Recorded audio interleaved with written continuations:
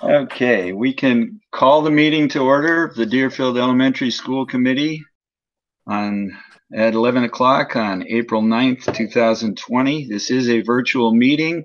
It is being recorded and streamed live. So now if I can get organized enough to read my agenda, I had everything set up. So we will review and approve the minutes of March 11th, 2020. If anyone would like to make a motion to put them on. Oops. Make that motion, Trevor. Second. Trevor and Mary. Okay. Any discussions or edits or concerns?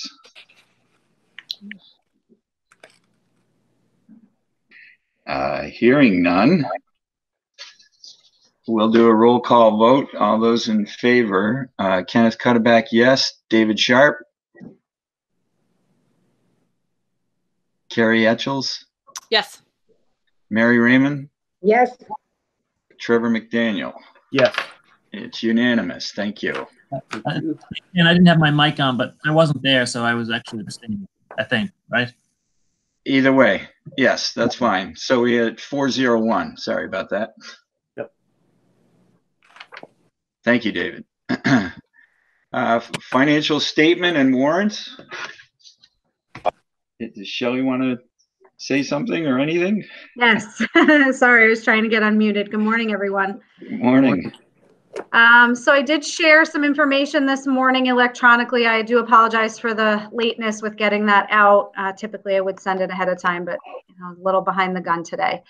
I did share the expense reports with you, so I'm happy to take questions if you have any questions on that.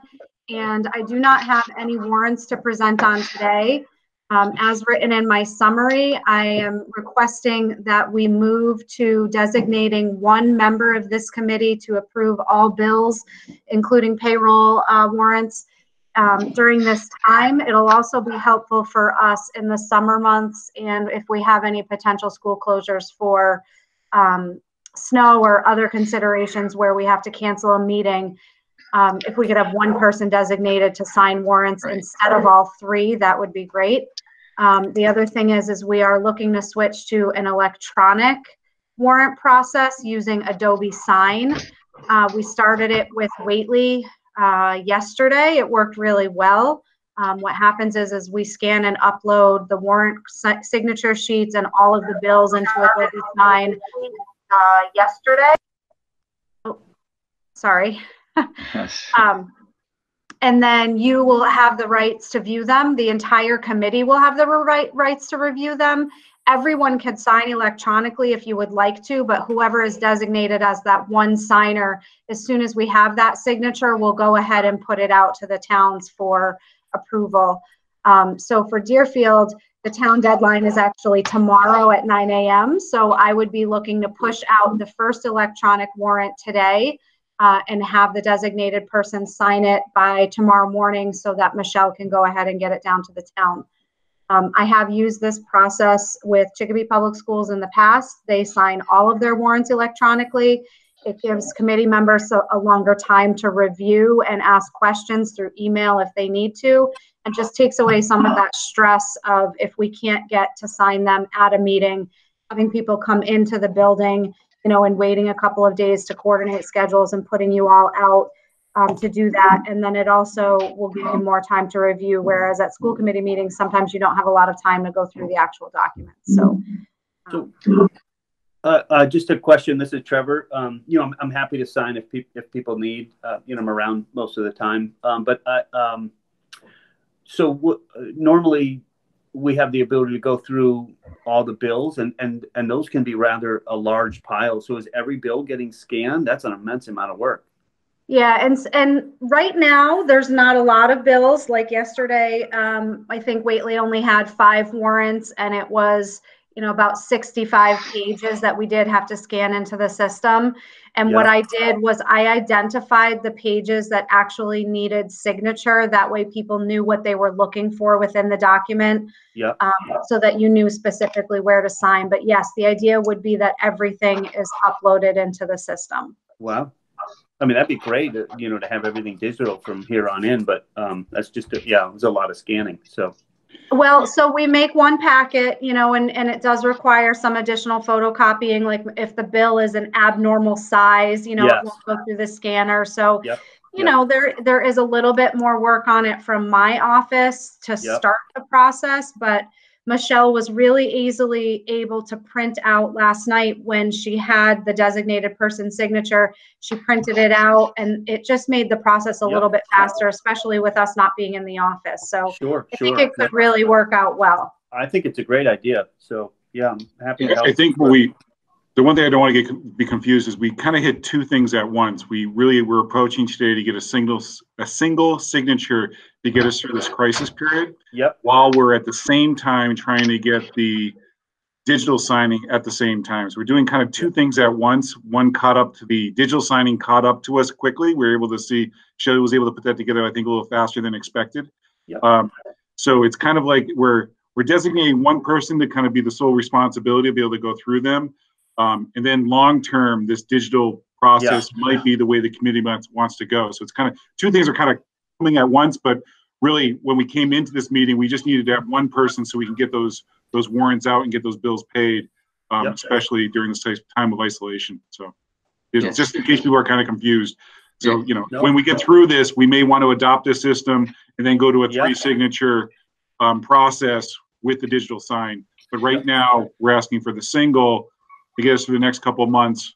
The majority of the warrants, because Shelley will talk about it in a minute, because we've frozen the budget, is payroll, which is more straight, as you know, is more straightforward than the you're looking at bills. So again, I'm happy to do it if anyone needs, but it's up to you guys. Well, I just had a couple of thoughts. Number one is the motion that we make would be to approve a designee.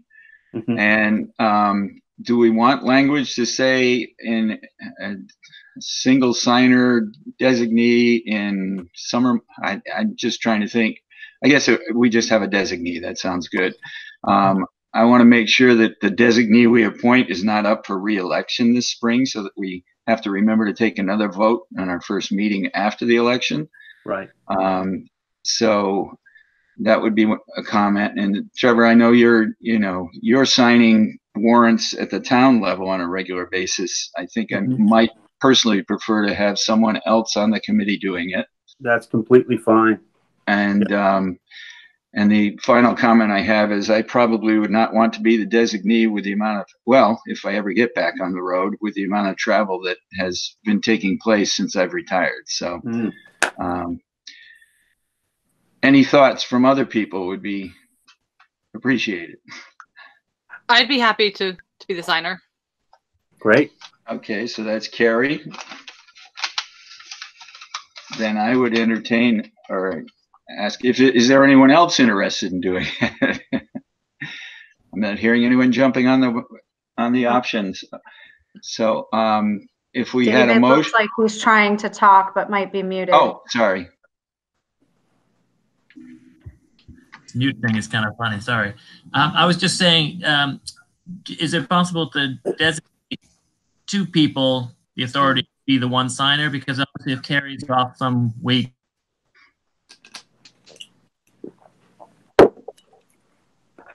Good question, David. Oh, he froze. Do you want to repeat that again, David?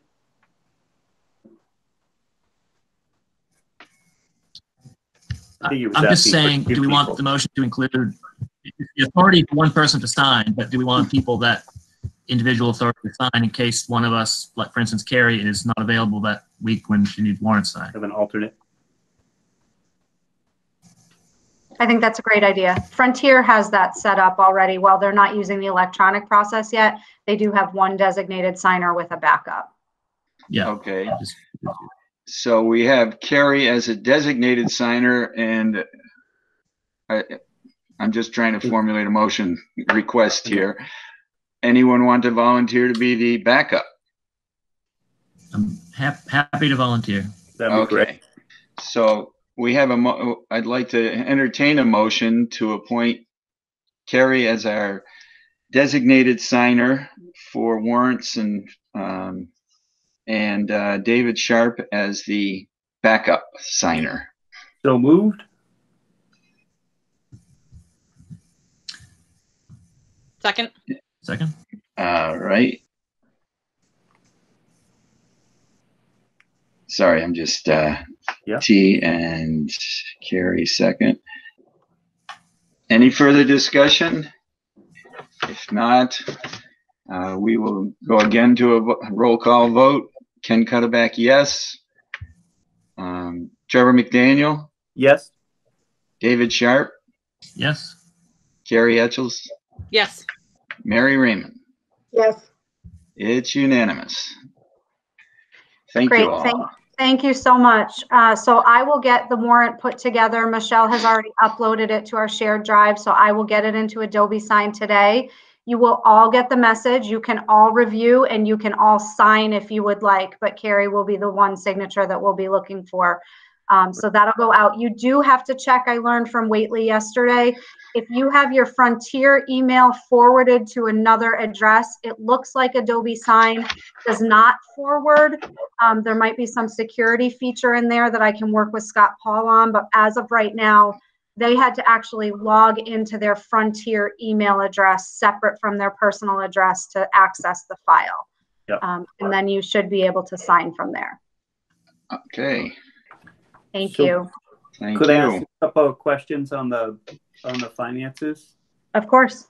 So I just I noticed there was so just some adjustments I was looking at, like the principal's office copiers was kind of brought down quite a bit. I don't know if that was moved somewhere else. It was. If you look down, actually the next function code 2250 right below that, there's an addition of almost the same amount. Like 13. That yeah, line. that's the next one I was going to ask. And build administrative technology support. Okay. Yep. Yeah. That sounds good. And then I saw a reduction in, I wasn't sure what EC teachers are. That's early childhood. Okay. So there was a reduction there of 17, but I didn't know if that was moved somewhere else or just. It was. So it was moved to function code 9100, which is on page 6. Okay. Because we needed to increase our tuition for out-of-district students. Okay. And I think what we did was moved some of that money, some of those salaries onto school choice. Yep, I see it here. Yep. That was the other question I had. So perfect. That's good. And then the early childhood IAs looks like it's spent down quite a bit. Do we still have enough in that budget, like for the rest of the year? Or are you looking at general fund, Trevor, or are you looking at school choice? I'm looking at functions under substitutes, 2325. Salaries, early childhood IAs. I think we're underspent that line item a bit. Overspent, it looks like, by 2250. Yeah. But I think still in good shape for the rest of the. Yeah, so that I'll have to take a closer look at that. But what could have happened is if we'd had a change of staffing and someone who's making more money than their predecessor, you know, that would change some of it. But I think we're still in okay shape. But that would be the explanation. Yeah, that's great. That sounds good. And then let's see. I think the only other thing I saw was under other instructional services. We're pretty like right down to the wire as well. Yeah, and some of that is from last summer. Can you tell me what page you're on or what function code you're looking at? Page 4. Yeah, page 4, item 2440. 2440. Okay. Yeah. But so that other support services, some of that is summer programming that got overexpended last year. Yeah, that's what we was finishing up some of that stuff. Okay, that's good. And I was just the one question I had for the whole committee was, you know, our transportation. We're everything's paid out. I think there's like $3,300 in the balance. But maybe Darius might know. Is that just paid and is Gripco going to do any kind of a rebate if he doesn't have to truck anybody for the rest of the year? We are currently in negotiations with Gripco Transportation. Ken, myself, and Bob Holla from the Frontier Committee are in conversation. So hopefully I have information by the end of the week on that. Well, okay, even by tomorrow. We've exchanged emails today. Okay, great. Thank you. And that's it. Trevor, one additional comment on that. Even though it is encumbered for $34,000, it doesn't mean that we've paid them yet. We're just holding that money. So I see. If we are able to negotiate a rate reduction during this closure, some of that encumbrance will get freed up because we won't be paying as much. Gotcha. That's perfect. Okay, thank you. That's all I got. Okay, thanks. Thanks, Trevor. Any other questions for Mary? I mean, Shelley. Excuse me. I don't know if that's a Freudian slip or what. Been doing this too long with you, Mary. Okay, hearing no other questions, we can move on the agenda to public comment. Do we have any members of the public out there today? If you choose to make a public comment, please state your name and where you live, and then go from there. Do we have any public comment?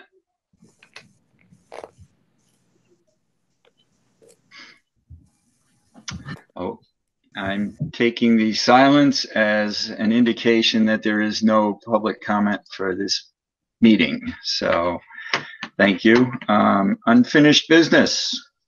COVID-19 update. Mr. Modesto. Sure. I think the one thing I think Shelley kind of skimmed over, I'm not sure if you said it and I wasn't listening, or you skimmed over it, that we did freeze the budgets currently, in obviously the principal can override the freeze and if there's necessary items, but starting to build savings on on stuff that we aren't obviously spending on this year. Tina's going to give a kind of an overview of what's going on what's going on in the education, what the teachers are doing and such, since she's kind of leading the charge there with her crew on that. And then we'll kind of come back around and start talking about the business end of things, which is not as pleasant as we look at the economic forecast. So maybe we should start with the positive. So if I get Tina, if I get you to kind of jump in as kind of your principal report because I think your principal report is your COVID report. And all the great things that are happening in our school. Yeah, I'd be happy to give you guys a little summary of what's been going on in the school. First, I think I'll just start with a quick facilities update, is that our water bottle filling stations have been installed during this closure. I haven't had a chance to see them or even use them, but I know that the kids will be excited when they come back to have those installed. Right. So, as you know, our remote learning programs are up and running. One of our top priorities, or few of our priorities and missions during this remote learning, is safety and the well-being of all our community members and connections. And so we're aiming to keep the DS students' academic minds active, engaged, and curious. With much of our learning and communication shifting to the online format, we've loaned over 80 devices to children in pre-K to 6 because we want to ensure that everybody has access. To maintain some connections with families, we've held family information nights, kind of dividing up the building into three sections and providing 3 different opportunities for families to join. And we had a panel of administrators. We had the curriculum director, director of special education, school counselors, and the nurses on hand to share information and to answer any family questions. Great. We've also shifted from a monthly email update that I provided to a weekly email update for families. Teachers are providing weekly schedules and offering office hours. Teachers are meeting with me, and they're meeting in teaching teams weekly and working together to meet all the needs of students. They're providing whole group and small group instruction. Instructional assistants have been creating video lessons for small groups. I'll get it after this. No, it's not. It's actually not my phone. That's my phone. Sorry. They're running small groups. They're popping into Google Meet sessions, and they're reaching out and connecting with students and families. 2 initiatives that we have on tap for kind of community connection is we're hoping to schedule a caravan of teachers for late next week to kind of increase joy and lift the spirits. And we're simultaneously going to be sending out a slideshow with some positive messages from the DES faculty and staff to students and families. So that will happen late next week. Feedback loop. We're constantly soliciting feedback from teachers and families. I just sent a survey out to families this week. This is new for us. So we're kind of making revisions and changes as we go. And honestly, everyone, students, families, teachers, instructional assistants, our amazing IT department, our curriculum director, Darius, everyone has really risen to this challenge and surpassed the expectations. I don't know, you know, we transitioned to remote learning in such a sudden shift. We had Friday, we closed school, and by Wednesday, teachers were up and running. So everyone rose to the challenge. They moved mountains. They reschooled and retooled. Teachers have been in webinars trying to figure out technology. And it's not just one thing. I was talking with some teachers today, and I was trying to add Pear Deck slides. It's an interactive Google slide program. And in order to do that, you have to have a Google Classroom. So it's not as easy as learning like one platform. There's always like 3 more steps along the way. So they have made that shift. And you should just understand that what they've accomplished is truly impressive. So we're up and running, and they're doing a fabulous job. Sounds like snow days are a thing of the past. I know. Well, Lizard Google Meets. Right, exactly. That's great. I'd just like to jump in as a parent, Tina, and everyone in the school.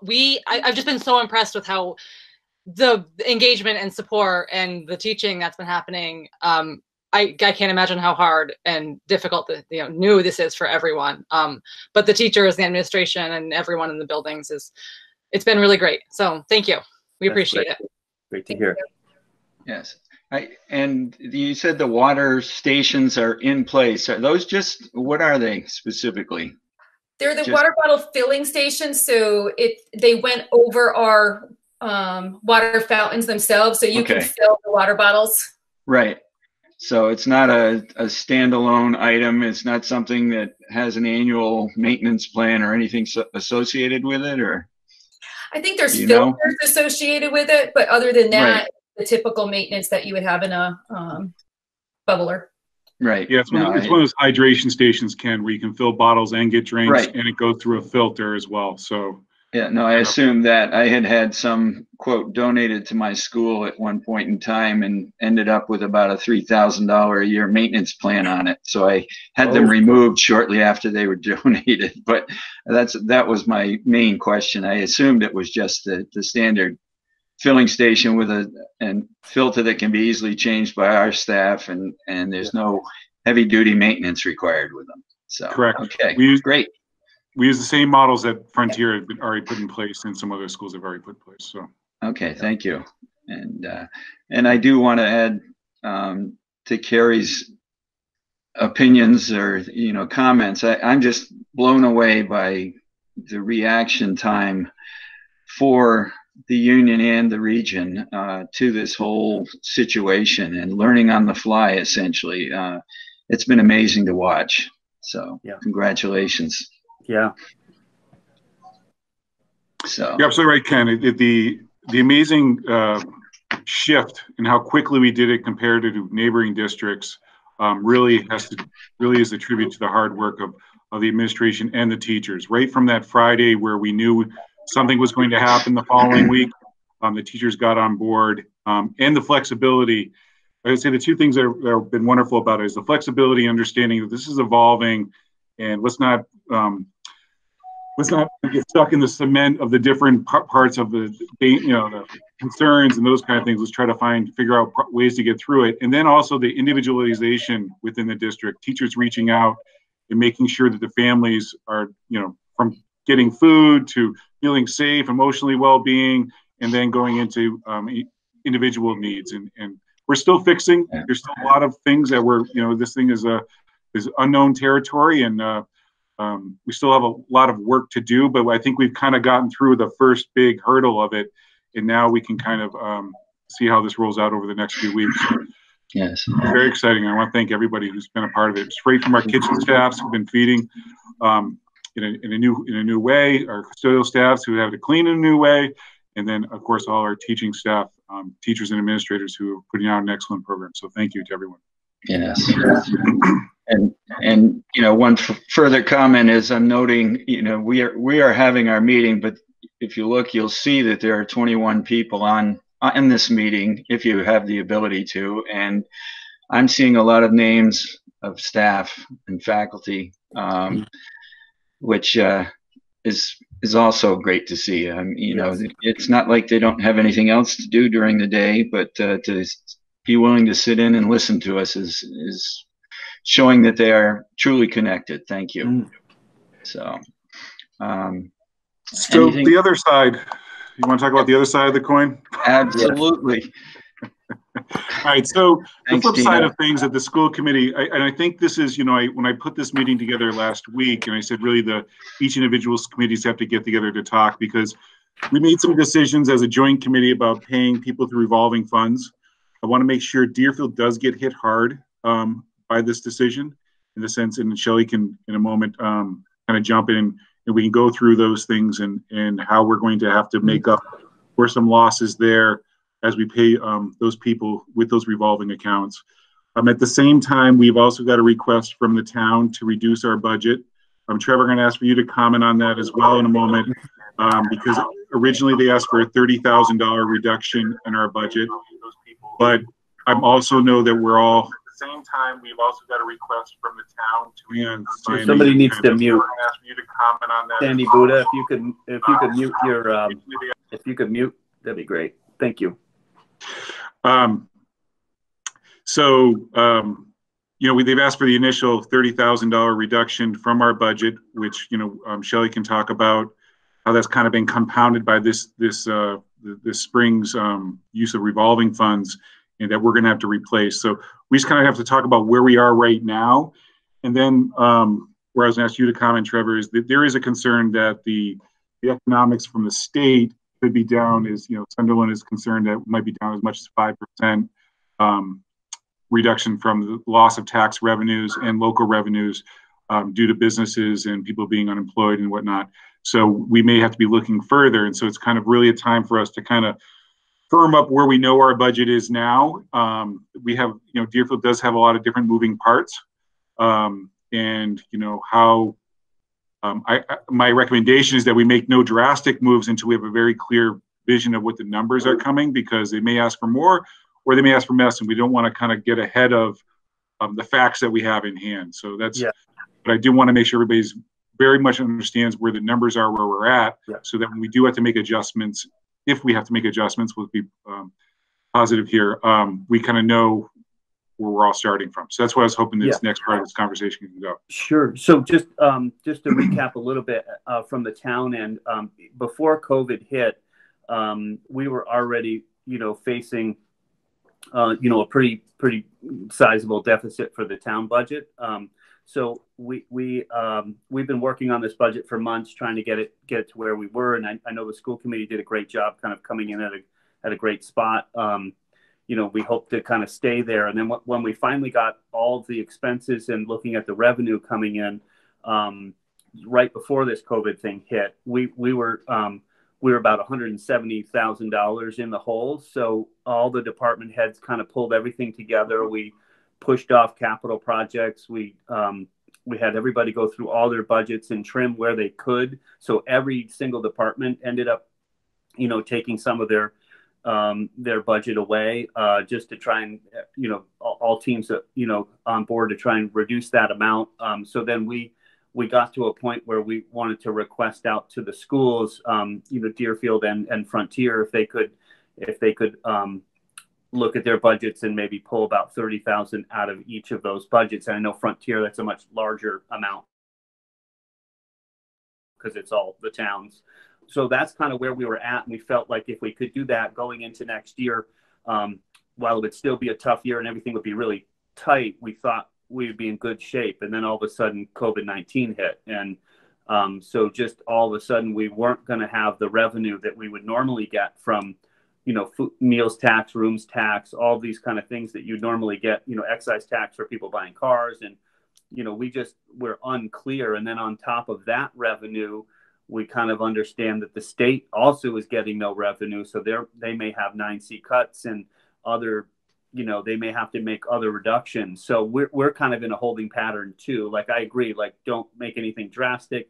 Everybody's kind of waiting on the state right now to figure out what they're going to do. Just before we got to COVID-19, we were in a bit of a trouble. So that's kind of why we made that initial request. And then we're just hoping that the state, gets some federal help and, that it wouldn't be a dramatic cut to us and we can kind of keep rolling on. We really wanted to support all the employees, through this mess. It's no fault of their own.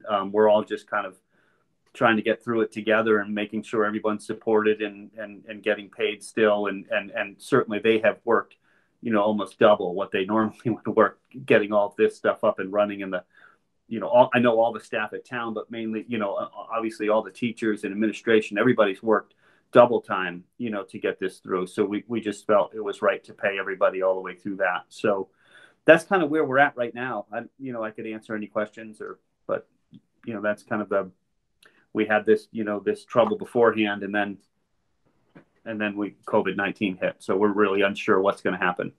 Yeah. And when I say we have to pause to see what's going to happen. So, you look at the $2 trillion numbers, and I talked a little bit about this at the joint meeting, but the numbers are now even less coming into Massachusetts. It's in the millions instead of billions, I believe.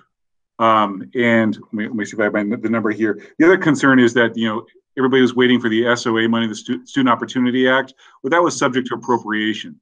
Yep. So now all of a sudden you have the Student Opportunity Act where all these districts were planning on using all this new money coming in from the state. Now the state's going to have to decide how much of Student Opportunity Act are they going to fund and understand that we didn't get a lot of that. Right. And so then you're going to have the adjustment of other funds coming from the state to those urban areas that now a lot of money is being taken away from. And how is that going to trickle out into our community? The federal stimulus money, I'm not sure it's called stimulus money, but the federal money that's coming in toward education is going through Title I. We don't get a lot of Title I at Deerfield. Shelley, if you even have a roundabout, an envelope number on that, but it's going to be a few $1,000s, maybe more to offset there. But that Title I money usually goes to more urban areas. So that's not going to head their way. So it really does, the questions are, are they going to use the rainy day fund that they have in Massachusetts? How much are they going to use it? How much are they going to apply to education? How much are they going to hit small town, towns with it? So those are all the kind of questions as we read the newspaper articles as it rolls out. They were supposed to have a meeting on Tuesday and gives kind of an economic briefing. They had technical difficulties, and so they postponed it a week. My gut says they postponed it a week because they didn't have enough great information anyways, and they probably wanted to wait another week on top of that. But that's what my gut says, because it doesn't take a week to fix Zoom. Maybe it does. I think that, I think Shelley should probably walk through about the concerns regarding the revolving funds, just to make sure everybody understands where we are there. And kind of get up to speed there. Does that sound good, Shelley? And just to jump in real quick before Shelley, we took a vote at the select board to move town meeting to June 1st. So it gives us a little bit more time, to work on this budget. But I just wanted to mention that to everybody, that town elections will be June 8th and town meeting will be June 1st. So it gives us a little more time. And it's my understanding that you want that 14 days prior to town meeting, we should have a firm budget in hand. Yes. That's kind of what I heard yesterday from Sunderland. Yes. I think that's accurate. I'll get an answer from Casey and Barb on that, but that'd be helpful. I'll make sure to get back to you on that. So to answer the Title I question, Darius, we do get some funding in Deerfield. However, compared to other districts, we do not get much. We get about $30,000, and that does support salaries and wages for the teacher who is involved. So it's not a lot, but it's something. So Deerfield actually might see some money if there is some relief that comes in, but it certainly won't be, anything that's really going to be helpful to us, unfortunately. So I'm going to share my screen. And Darius, there's one other concern for FY21 that you didn't talk about that I hope I'm not overstepping. by mentioning here, but I do think we need to talk about it, which is that new out-of-district placement. That's a possibility for next year. Absolutely. So I'm going to go ahead and present my screen because I created a little document that I did not share prior to the meeting. Okay.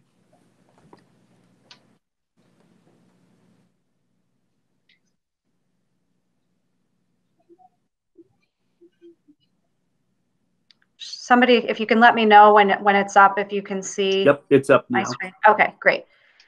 So just as a reminder of what our approved budget is, that was approved at the early March meeting, I believe. We were looking at a 2.9% increase and our total town appropriation there of just under $5 million.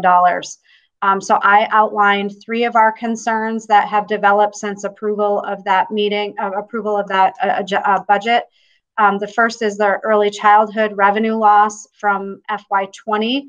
And what I did here was create a little chart for us to look at. We are looking at a $36,000 revenue loss. And the reason I think that this is important to look at is because we are going to have some decisions to make about the savings that will be able to be realized from our budgets being frozen this year. It's easy to see here that at the end of this year, we were looking to roll over $38,000 to FY21.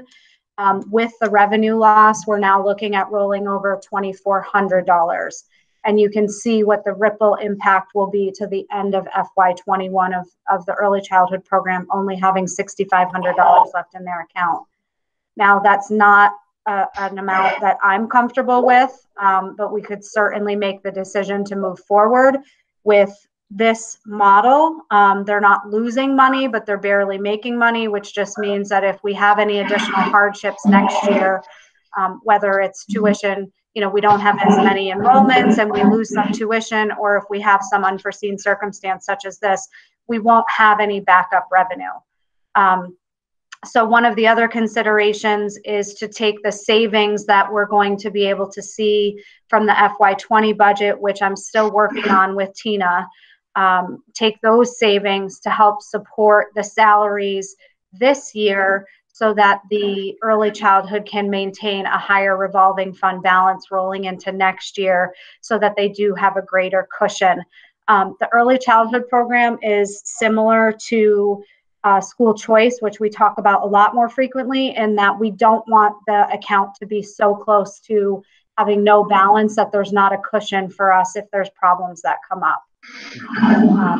The next piece is that we do have a child moving in from Hatfield. He currently attends the Wings program in Conway, and it could be a potential out-of-district placement of about $50,000, which does not include any transportation expenses that could come up.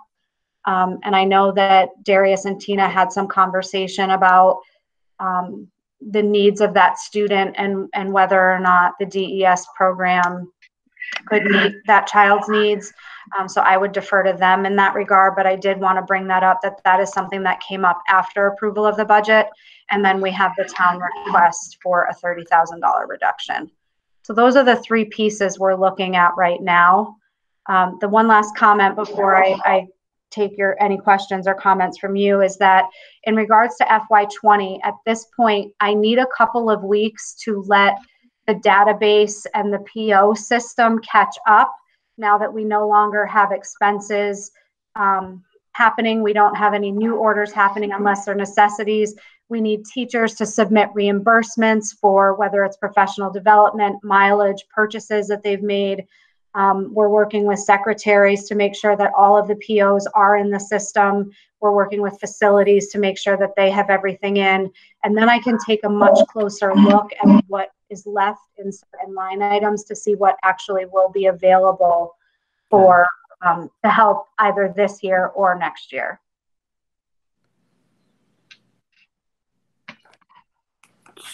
So the question on the so the child right now is in Hatfield but attends Conway. Correct. I think we have to be more vague on that. I think we absolutely with student rights and such, privacy rights. Basically, we have an outplacement that costs around $50,000. That's going to be new to our district next year. If we can just keep to those facts. I'm sorry to talk over you. I don't want to get us in. go down No, any that's avenues. fine. I was just trying to understand where the where the expense was. I wasn't sure. Do you think our school could handle the needs? I guess that was the so question. basically, again, I'm going to be vague in that area. So we will be looking at, we try to keep all students in-house if we can. Right. We believe that keeping students in their own communities is the best model possible. Yeah. So, but when we have a student that's already has an IEP in place with an outplaced program, we adopt that IEP, and then we have meetings with the parents and the IEP team to find the best placement for that child. We're always trying to bring people back into district.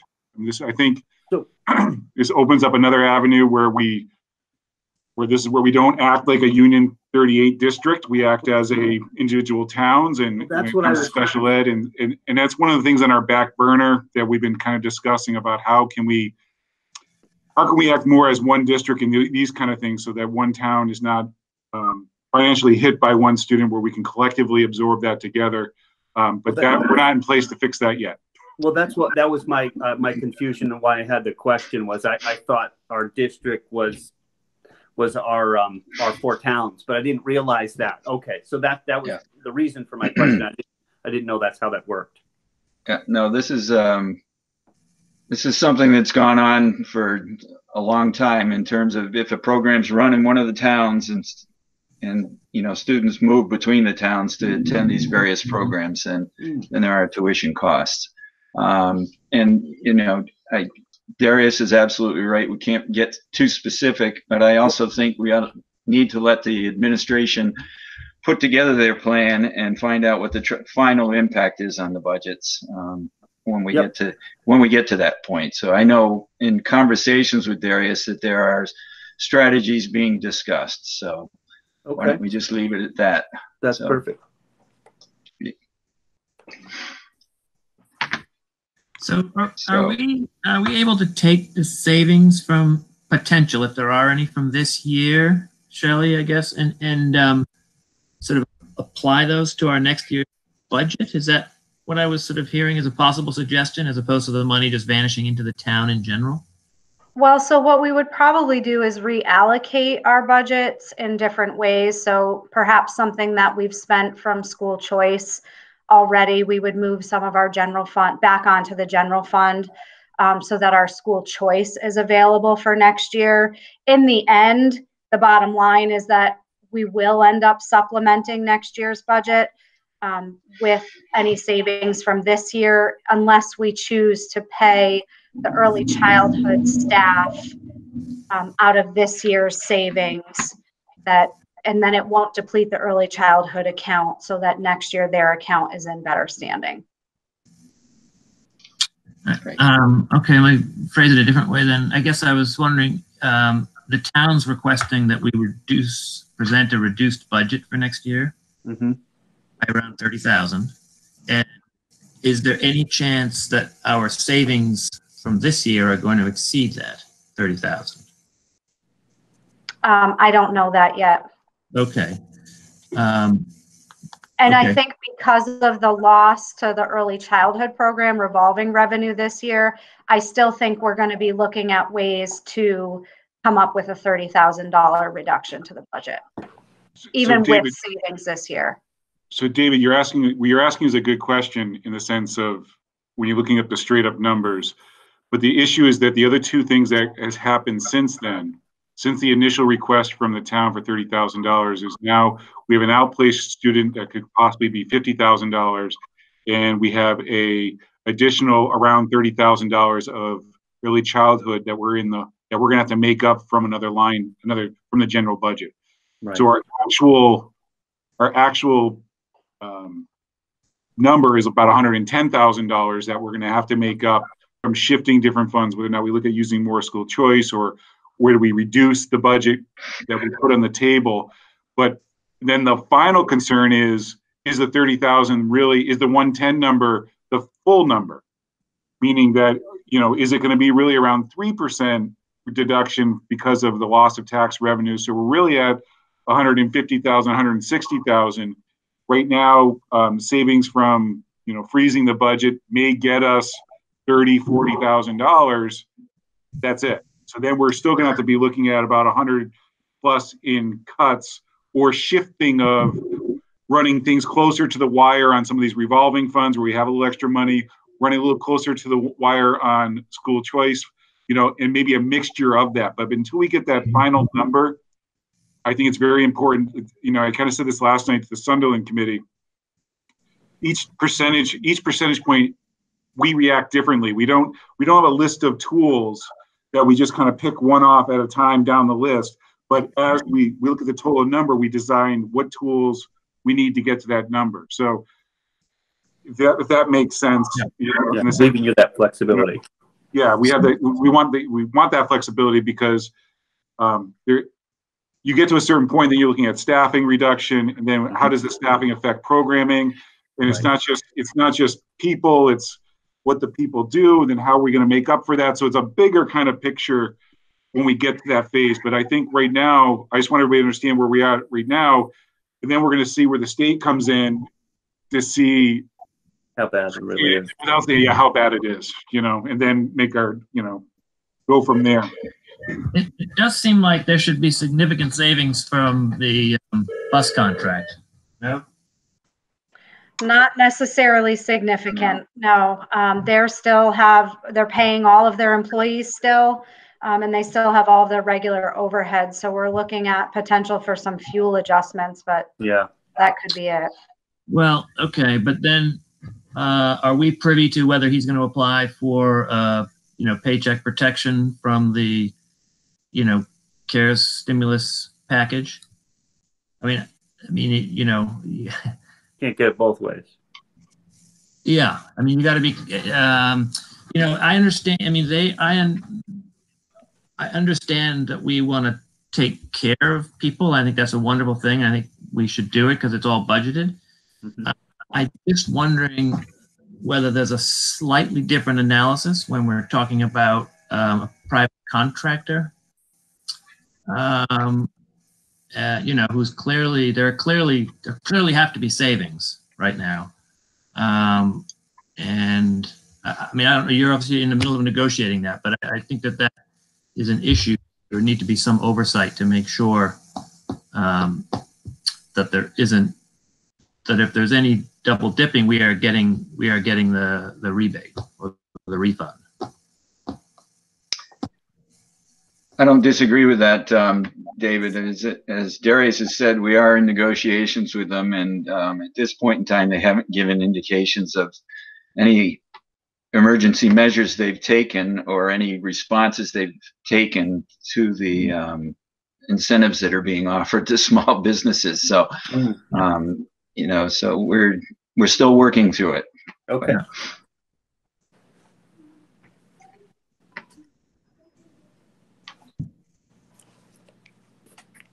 So, are we back to Darius, or?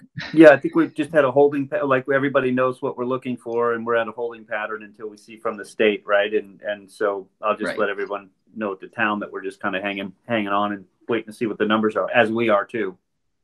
Yeah, so I mean, as I see it, is that we will have another meeting once we have the numbers. I mean, imagine the state will release the numbers. We'll probably let the town digest the numbers and get their kind of interpretation of it. And then we'll have another meeting. At that point, we'll get you information ahead of the meeting as much as we can about what the numbers look like. And then there'll be a lot. I don't know what I'm digesting here, but the administration will have some sort of recommendation if there is a reduction. If there isn't going to be an increase, but but we can figure out what that looks like. I don't know when that will happen. It may be a couple weeks. Again, I think the whole timeline, I mean, they also talked about that the timeline for the state budget is not going to be like it has been in the past, where you have the governors and the House and then the Senate, that they're going to have to work together in order to get this thing rolled out. There's also some talk of them dragging their feet on it and going to a 1/12.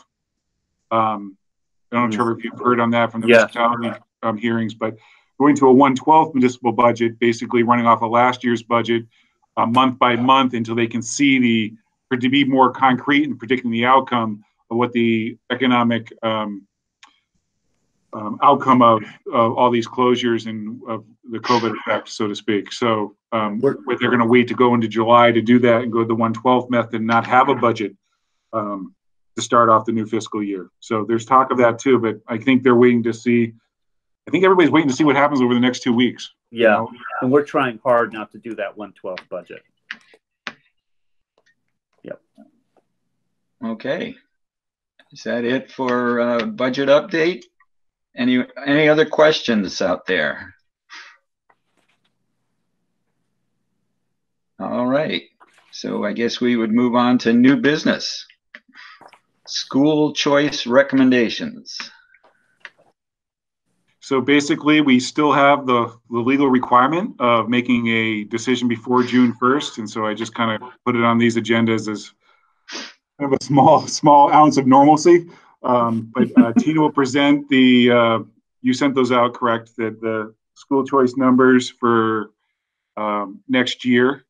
The one thing that is on there is that they did change the law that while you're a school choice school, you also, if you close a grade, you can no longer accept into that grade. So I asked the principals not to close any grade, but greater or less than 1, if they only are asking for 1 or 2 people, because if we did have movement going in next year and you lost a few kids and you could take a single school choice, or if a student moved out of town and wanted to stay as choice in the building we would want to respect that. So we have to keep each grade level open to choice to at least greater than or less than 1 if the numbers change going into next year. So I'm playing a little bit with the law there, but the big thing is you're voting to be a school choice school, and Tina's kind of showing you the numbers looking at forecasting next year. Is that why the 2 kind of sheets came out? One was kind of 0 and then it said kind of less than 1? Yeah.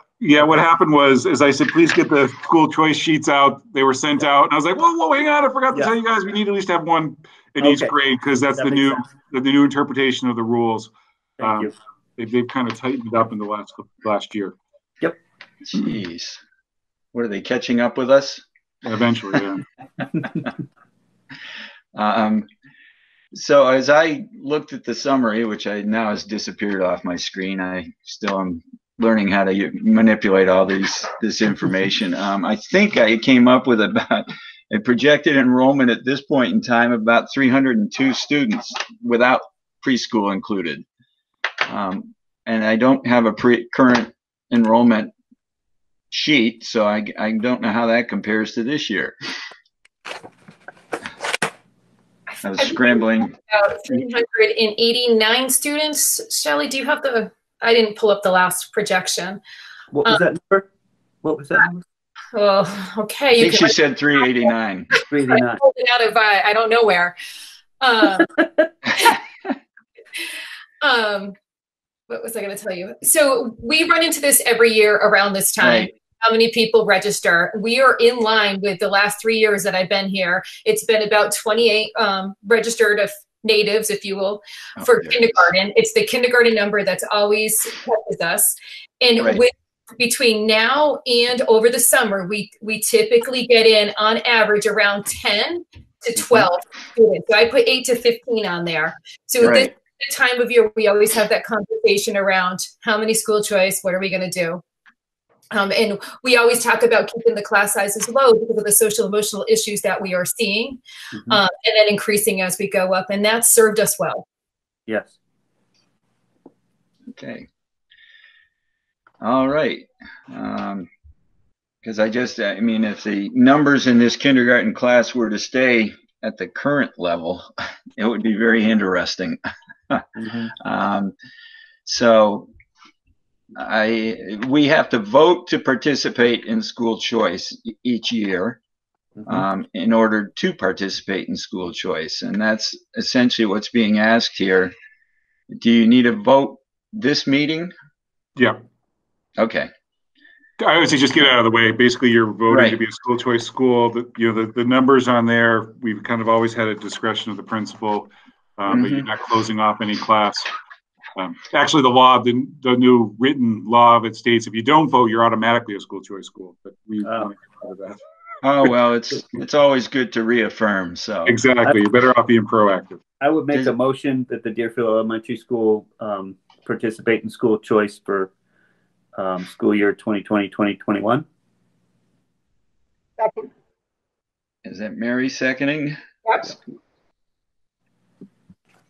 Okay. Any further discussion? Hearing none. Roll call vote. Ken Cuddeback, yes. David Sharp, Yes. Carrie Etchells, Yes. Mary Raymond, Yes. Trevor McDaniel. Yes. Okay, it is unanimous. Thank you very much. Thank you.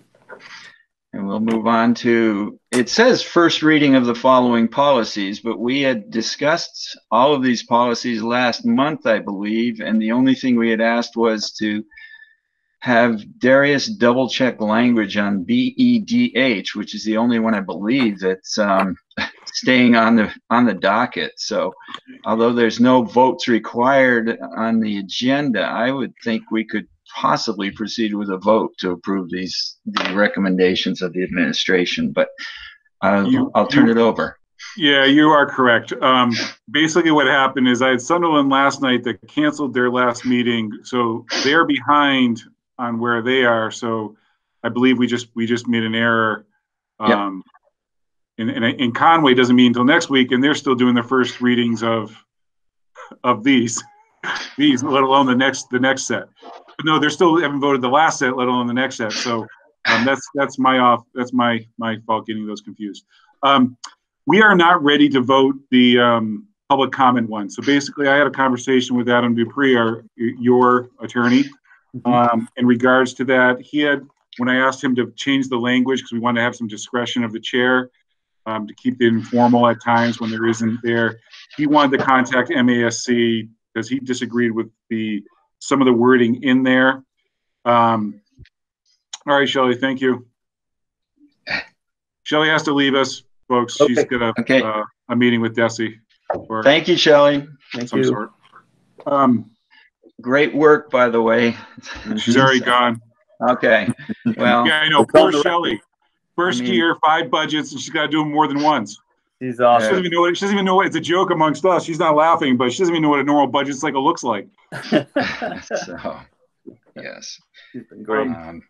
So my recommendation is to do nothing until we get some guidance from our legal counsel on the public comment section. Okay. The other 4 are just being removed. I would recommend that you go ahead and just have those removed and get that off your Yep. ticket of having it work done. So, that was kind of my thinking. So good.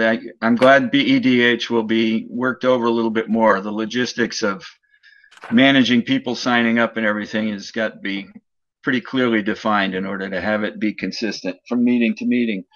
Yeah. do you want to vote each why one? don't I approach it this way and look for a motion to remove policy IHA, JLA, JLD, and JP from the policy manual as recommended by administration. I'll make that motion.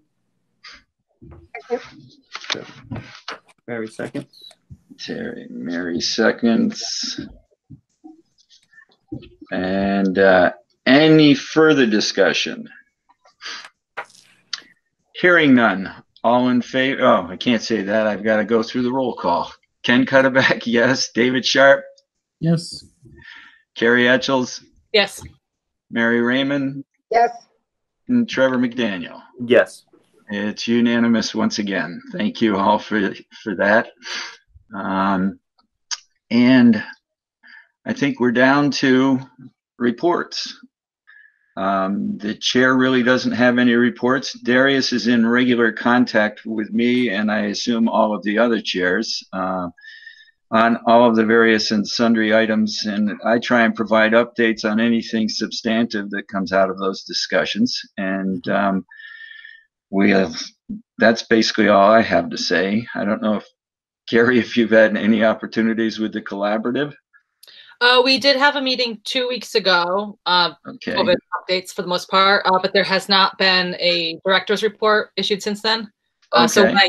when he does email it out, I will forward it to all of you. Okay.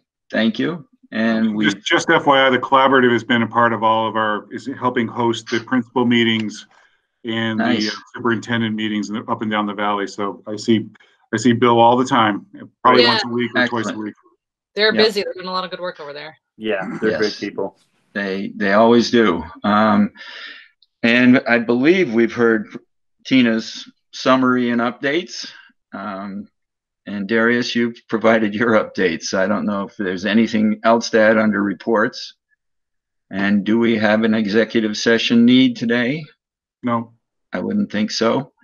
So we are down to adjournment. I'll make that motion. Motion to adjourn. Second. And Carrie seconds. Well, it has been and I'll just say, I think we can just do a voice vote on all in favor. Aye. Aye. And that's all 5. Thank you very much. And thank you, Darius. Next meeting, the only thing, Ken, is the next meeting I will doodle you once I have doodles a program, because that sounds very good. I was just going to say. I will poll you on the time and date of the next meeting as soon as we get some information from the state. I imagine there'll be a flurry of emails and whatnot, and then we'll set up a meeting. I imagine at the very least 2 weeks. If something comes up prior to that, I'll be in touch. Okay. And thank you so much to all the added names or added people who listened in on this meeting. And thank you for your interest and your continued support of the Deerfield Elementary School. Yes. So thank you. With that, we will adjourn at